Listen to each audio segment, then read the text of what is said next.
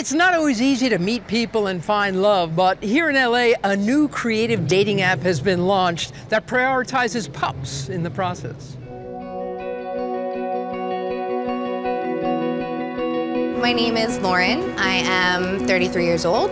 I live in Los Angeles, California, and I'm looking to meet someone that gets along with my dog. My name is Eric.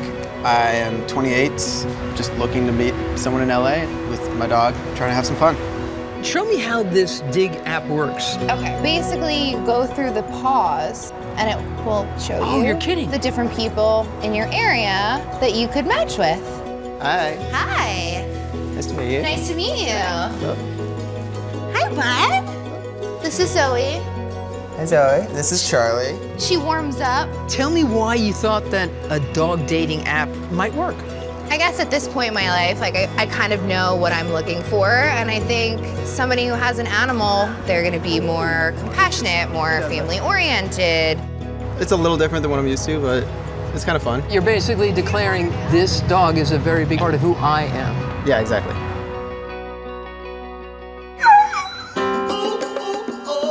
So what we're going to be doing is just really lightly looking at the energy in your space. I'm not going to go too deeply in, you know, it's a first date, so I don't want to reveal too many secrets about each other yet.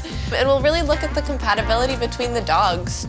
You four have this really positive energy flow. Both of you can learn from each other, you know, regardless of if you get married or not. It is a little early. It is the first date. All right, so Lauren, how is this going? I think it's really fun. The dogs are kind of the focus right now, Yes. but they seem to be getting along, Yeah.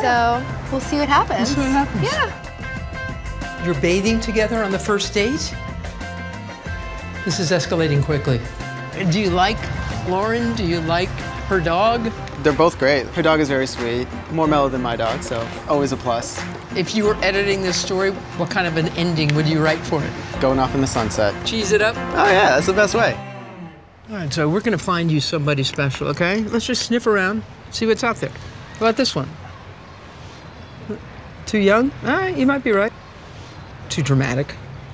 This one, trust me, this one will toy with you. This looks like a mastiff mistake. I just think you might be barking up the wrong tree with this one. Yeah, boring, okay? It's not easy, let me tell you. Love is not easy.